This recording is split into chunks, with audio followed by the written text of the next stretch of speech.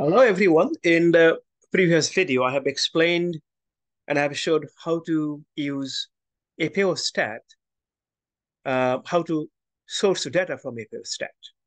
In this video, I will show how to source data from USDA-PSD. USDA stands for United States Department of Agriculture and PSD for Production, Supply, and Distribution. USDA-PSD is almost like a similar data set. They supply for free, like FAO-stat, but in a limited form. For example, it has only a few options, USDA, PSD, but this data set is very updated. It's always, one can get updated information, particularly the latest data information. So let's see how to search data in USDA, PSD. Let me go to this website and let me share you. Let me share the screen. New screen. I'm sharing the screen.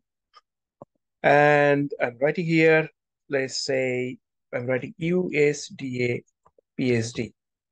So PSD online, you can see this search result. I'm clicking on that and it has taken to a new site.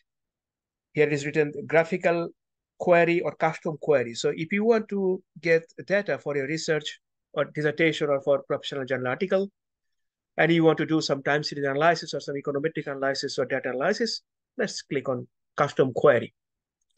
And a new screen has come. You see from here that all commodities, so commodity name, which commodity we want to get information. So let's say we want to get information on wheat. And the moment we click wheat, the attributes has come. For example, area harvested, beginning stock, ending stock, production stock, all those things. So let's say we are interested to see the domestic consumption, at the same time, yield and the area harvested. We'd like to see for all country, if you want to see this whole world, you can say all countries, or if you want to select a specific country, if you are interested to do your research for a specific country, select a specific country. For example, let's say Australia is one of the largest wheat producing country in the world. So I'm selecting Australia.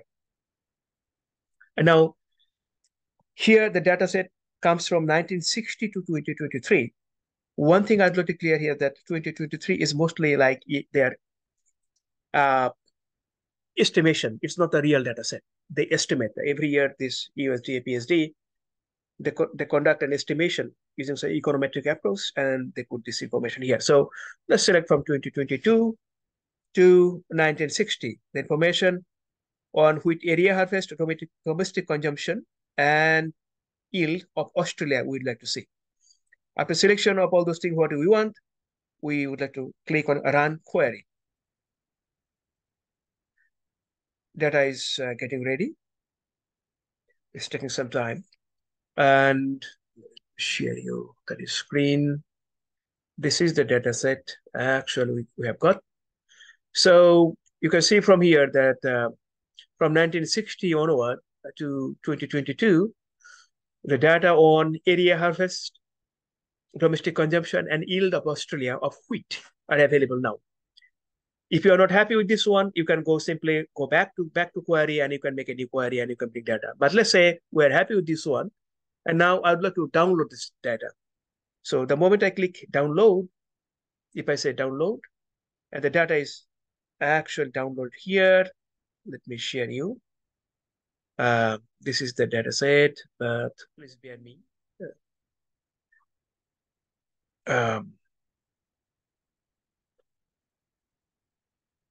This is the data set on Australia wheat area harvested, domestic consumption, and yield from 1960 to